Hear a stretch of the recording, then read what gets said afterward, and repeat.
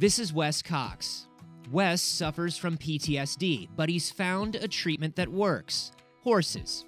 In 2008, he was serving in Iraq when his vehicle was hit by an IED, badly injuring Wes and killing 7 other soldiers.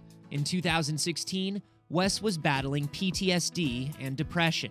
All the therapy and stuff at the VA with the medications wasn't working for me, and I got to the point where I just wanted to give up on life. But Wes learned about Stars and Strides, a group that does equine therapy. And Wes says being on a horse has made all the difference. These horses are so sensitive. If you're anxious, if you're tense, they're going to feel that and they're going to react to it. So you have to completely clear your mind and almost become one with the horse. Wes's therapy has been so successful, he's even been able to volunteer to help out disabled riders. It's honestly saved my life. It made me realize that my problems are a lot less, stressful and smaller than theirs are. Thank you, Wes, for showing us that anyone can get back in the saddle and take life head on.